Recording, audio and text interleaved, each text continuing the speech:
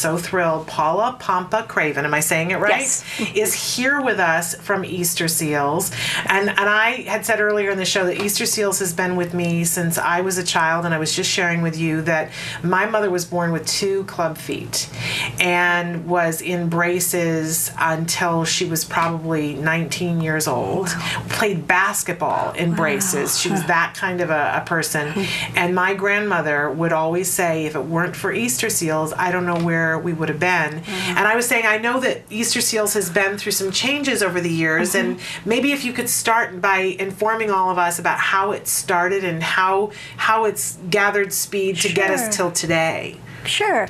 So Easter Seals started about 100 years ago in Ohio, and I think you mentioned your mom was somewhere near that area. In Iowa. Right? She was born and raised in Iowa. So what happened was Edgar Allan, who is the founder of Easter Seals, lost his son in a motor coach accident, and what he found right away was there were no services for children who had been injured or hurt. So he set up these hospitals, and it originally was called Crippled Children's Society, and so they did things like rehabilitation and adaptive devices and so forth, so thus the braces and so forth that maybe your mother had had been offered.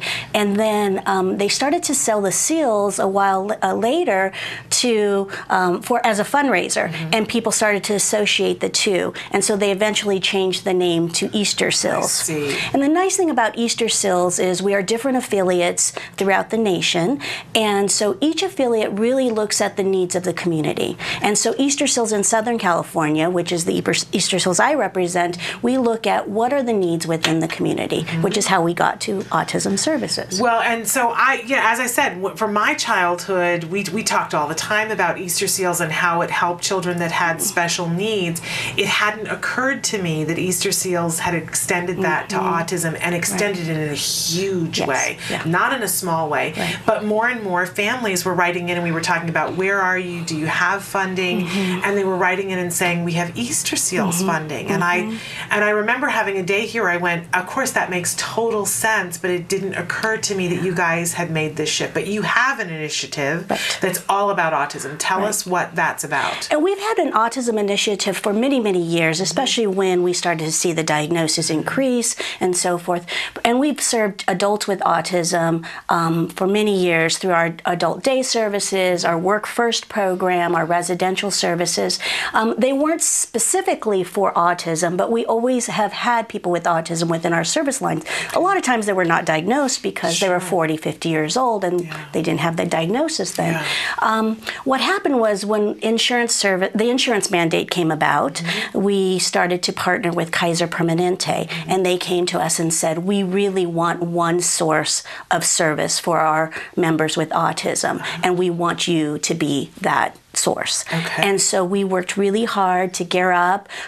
Fortunately, we have a wonderful infrastructure at Easter Seals, and so we were able to really get to the point where we were able to offer services to children and young adults. We do have some older adults that we serve through Kaiser, behavioral services for in the home environment. We also provide speech and occupational therapies, and currently we serve over 3,000 individuals in Southern California alone. And some of them have multiple services, so maybe up to 7,000 types of services that we serve. These are 7,000 individuals who each have maybe multiple services. Okay, so help me to understand, because I was thinking that you guys were a funding source, but it's sounding more like you provide the actual services. Right, we are service providers. Wow. So we provide behavioral services in the home. Okay. Similar to what you showed on. ABA. Yes, we're talking about early service. intensive behavioral intervention today. So you're providing those service therapists are coming to the home to be able to do that. Wonderful. Yes. And then you were mentioning you have things for older individuals as well, including helping with job placement and, of that nature. Right. It's our Work First program, so we assist people to find jobs, we support them in their job, and it's one of the things that we're very proud of, because we feel that all people have the opportunity, should have the opportunity, have the right to earn a living. Oh, well, yes. Amen to that.